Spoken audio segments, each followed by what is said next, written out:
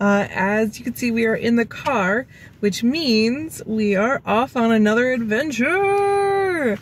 So super fun. Yep. We're gonna go apple picking. So exactly this time last year, we went apple picking. I'm gonna post a link to that down below because it is in a different place than what we're going to this time. Yep. This time, last year we went to County Line Orchard in Hobart, Indiana. This time we're gonna stay inside Illinois and we are gonna go to, what's the name of this place? Slade's Farm and Market. Yes, Slade's? Yeah, Slade's Farm and Market. We're gonna have a good time. It just started to rain. So we're gonna have to try to figure this one out and how it's gonna work. So hopefully it won't be raining next time you see us. All right, we made it to Stade's Farm Market, not Slade's. Don't listen to me. Stade's. Somebody does not know how to speak. So here we are at Stade's Farm Market. Let's head in. Let's go pick some apples on this very chilly October day. Yep. Fall is here. Yay! We got our little guy with us today, wearing his mask, just like us. So here at Stade's, they also have something they call farm attractions, which are like farm attractions. And they have like slides and a bunch of other stuff for the kids. But right now, as you can see, the sign in the background says, due to the pandemic, right now it is shut down. So this is as close as we're gonna get right now. And if any of you ever traveled with small children who are still potty training, you'll know that the very first stop that you make anywhere is going to be at the bathroom. For right now, they don't have any indoor bathrooms, so the bathrooms are porta potties that are just out front and to the sides of the actual Stade's Farm barn. So there's a market right there, and directly in front of me, over here, is one set of porta potties. So, ooh.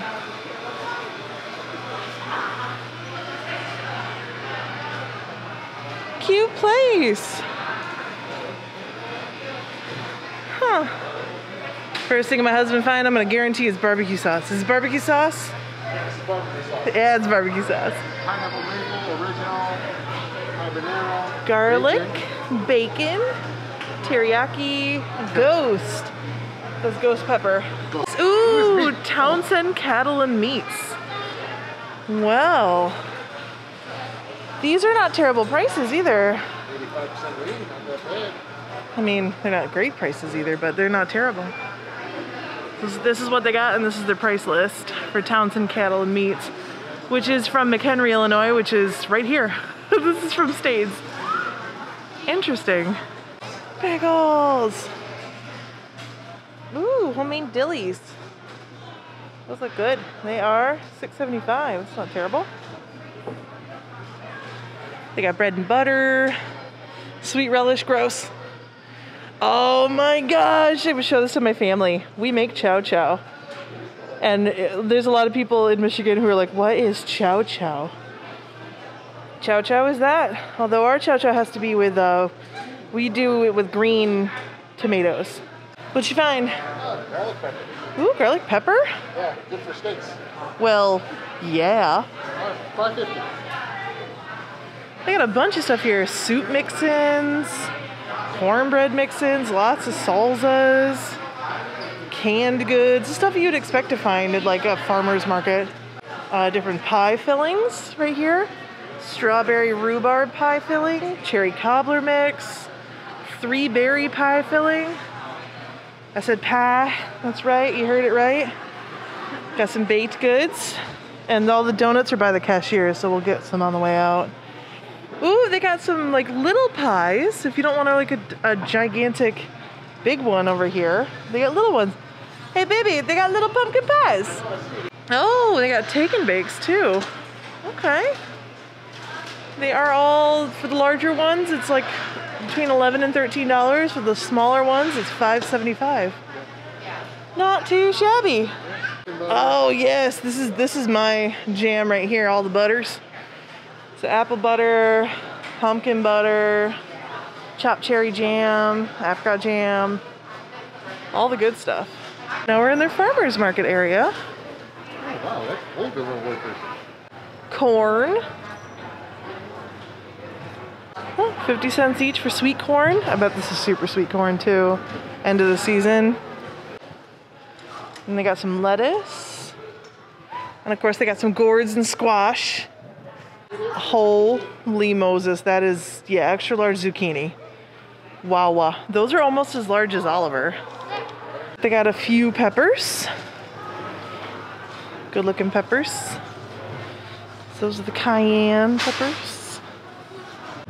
All the different onions. I love the name of this squash because it's called a warty wonder. I wonder what you would make with those. Because like these are decorated pumpkins, but I'd also call them pie pumpkins. They're probably not hollow. We all know that we're really here to just drink a bunch of apple cider, but they actually have hot apple cider outside. So I'm excited to go try the hot apple cider. So these are the apple prices. As you can see, there is a minimum purchase required in order to go apple picking. So it's almost like a fee, but we're gonna kind of see how it goes once we get up there and what that entails, okay? So basically it's a $10 fee per person to go in there. So in other places it's usually done by the pound. Here it's in a prepaid bag that is a certain amount. So we bought a whole pack of apples for $30. So it's however many apples we can kind of get into this bag. Here's the bag. That's a $30 bag right there. Yep. So basically what they say that there is no fee to go pick apples, but you have to come back with a $10 minimum purchase worth of things per person. Sure. Down here past the sunflower patch is the apples way off in the distance there. Oh my gracious, look how tall you are. Yeah.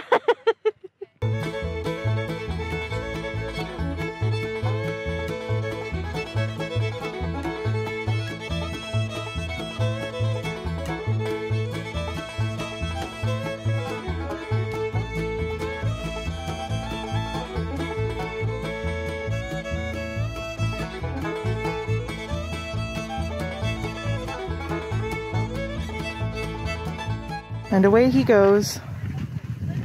Where he stops, nobody knows.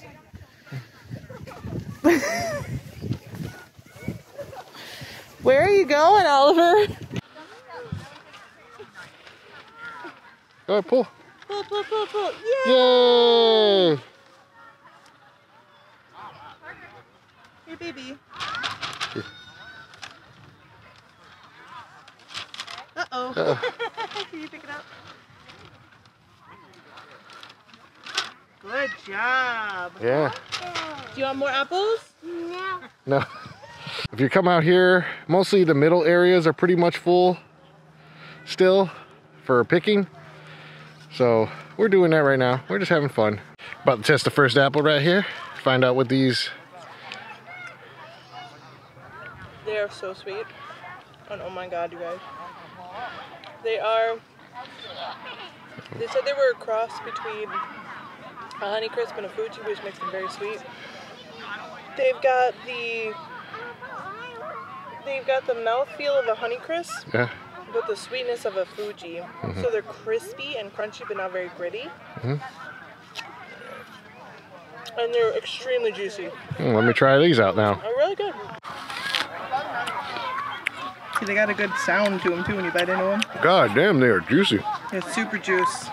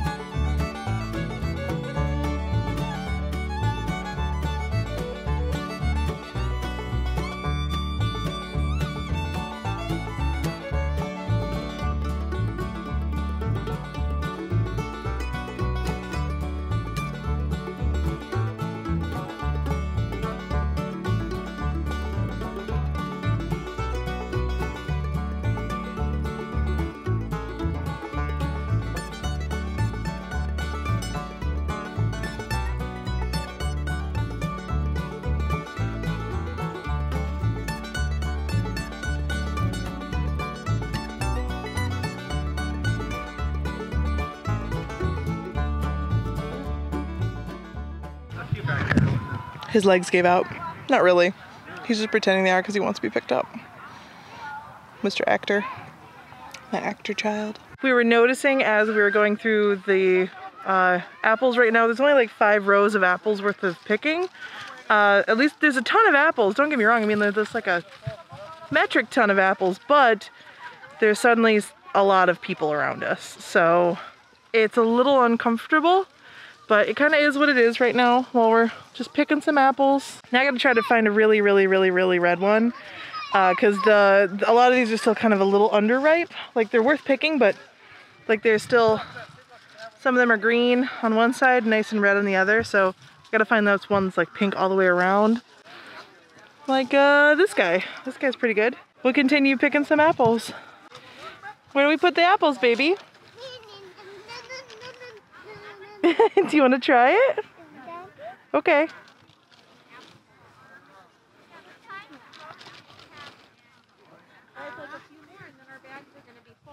No?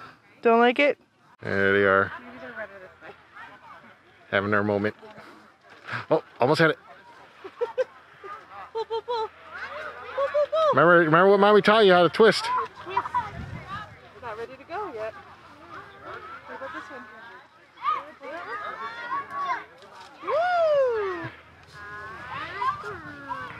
Woo! Apples. Hear that, Daddy? So we're coming to the end of this line of orchard lane. And you can see near the end, of course, most of the apples have either fallen or were dropped, or they're just, some are not ripe yet. But it's a long lane. If you turn around, it goes all the way down there that way. But yeah, we've been doing good. Little man helped, me and I helped, the wife helped. She's gonna get her $30 worth of apples. But yeah, sun's starting to come out, starting to get a little warm. We've already taken off our jackets and hats, but yeah, we're gonna have fun. We're gonna probably head back in a little bit and then maybe grab 1 or 2 things from the market and then call it a day. Who knows?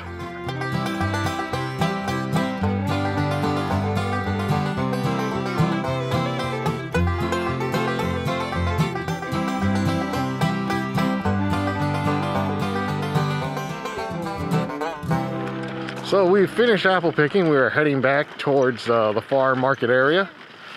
Everyone had fun. Oliver picked a lot more than he did last time. I got a couple apples. We did a couple good shots, and we're actually happy to try these new apples.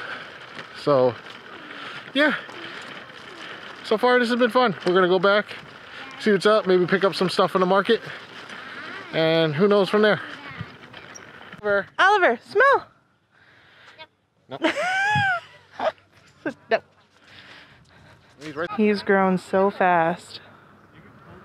And so big.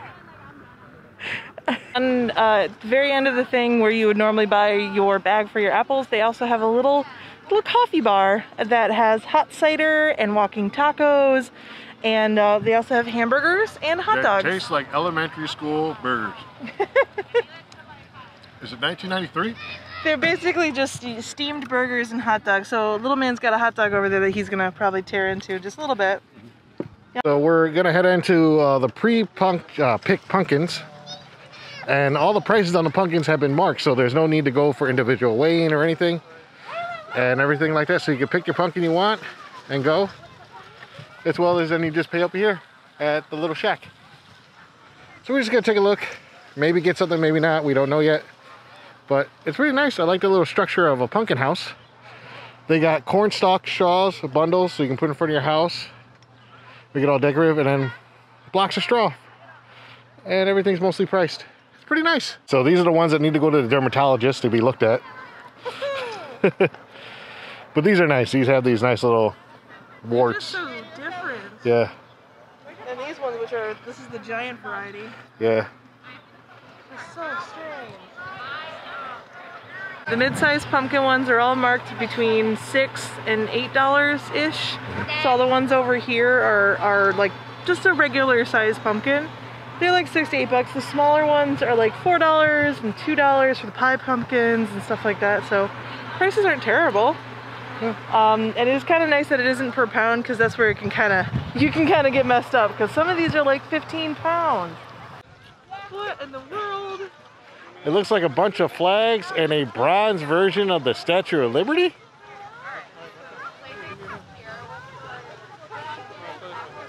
Well, we're about a month away from election, so okay. So we're right over here by Billy's Beef Hot Dogs and More. So you can get yourself a hot dog, a grilled chicken sandwich, hamburgers, pulled pork, barbecue, cup of chili, hot cider, and over there he gets cheese curds. We might be getting some cheese curds. Thanks, yeah, dude. So we'll see what we get, and we'll show you guys in a bit. So we got the small order of Wisconsin style cheese curds with some ranch dressing, and then we got fresh squeezed lemonade. So these are fresh out of fryer. So They're hot. yeah, so be careful, mommy. Let's see, the ranch on point. Whew. So we kind of had to run out of there because it started to rain. I don't know if you can see the window over here, but holy Moses, it's a raining. Yep. So it looks like we ended our day at the perfect time. I actually don't know what time it is. I think it's like 11:30. I don't know, probably somewhere around there. No. So it's like about 1:30, and we've been here since about 10:30. And so we've been here about 3 hours, I guess. Yeah, just about 3 hours. And it has been really great. It got nice and warm in the sun, and then the clouds kind of moved in, so it got a little chilly at the very end, but then just suddenly rain. Yeah, so we're in the car. Normally we would be doing this out with the Stade's Farm logo behind us and saying, you know, thanks for watching and everything, but it started pouring, so, Yeah, so in the car we are. Change of venue. Yes. So, we really like this place. I don't know if I would put this on the list of someplace I want to go to next year. The farm attractions, like the farm attractions thing, looks interesting. I'd like to check that out possibly next year. But for like how the pricing is and how far away it is from our home, I don't know if it's something I'm interested in coming back to. No, it's something to try because, you know, like I said previously, last week she went to Country Line Orchard and they were picked clean. Yeah, County Line Orchard in Hobart was picked absolutely clean. I got like, I don't know, 20 apples. And I normally come back with like hundreds, so. I had to make multiple trips from the car to the house. Usually, yeah. So it was nice that there was apples for us to pick. I've never tried this varietal before. The Rosalie apple is what we got, so it was really interesting to try something new. Overall, everything was good. They had like these little small stands for food. We got cheese curds. We got hot dog for little man, steam cafeteria style cheeseburger for myself. The cheeseburger was pretty gross, but did definitely remind us of the school. fresh squeezed lemonade here is actually outstanding. Oh yeah. It was good. It was just well, someone back there drank most of it. But besides that, it was good. There's other stuff there. They do fresh kettle corn. They do they got pulled pork and all that stuff there. But it's nice. It was enjoyable. We did not do the pumpkin patch all the way out there in their patch area. We went to the select areas. They did have a free tractor ride out to the pumpkin patch, but they had so many pumpkins like right here that we just didn't feel like going out, and I'm actually happy that we didn't, because otherwise we'd be stuck in this rain. On the tractor coming back. Yeah. To a soaked wagon, probably. So, so we're all packed up. We're gonna take our time going home. There's no rush. Maybe stop at a grocery store too, or we're also on the hunt for a couple new items that we'll be showing you guys at some point in the future. Yeah. Stay tuned to our Instagram for those little small hints. So we're just kind of gonna make our way up. But for our adventure now, for Stade's Farm Market, it was pretty good. Not bad. I'd probably give it like a 7 out of 10, maybe an 8 out of 10, because it was enjoyable. I picked this one. Yeah, you actually got to pick this time. Yeah. So he picked, he's the one who picked this location. So there are other locations we're going to check out eventually, but we got time for that. Oh, and one last note. No, I don't really have a last note, so I don't know what I was gonna say. Well, this place is very family friendly. Yes. If you guys want to know, they're doing pretty safe. They are going real good and real hard on the safety, which is super great. Also, they make sure they don't overload their market area. They everyone keeps mostly social distance when we were picking. Everybody was wearing masks. Everyone was wearing masks.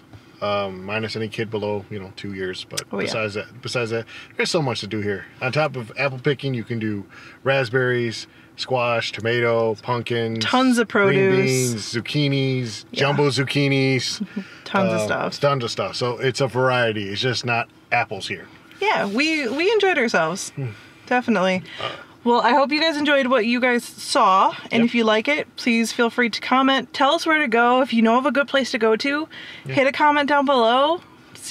Tell us where to go and what to do, and we'll check it out. Yeah, don't forget to like and subscribe. Share us. The usual. Okay, so with that being said, we are off, and we will see you guys on our next adventure. Bye.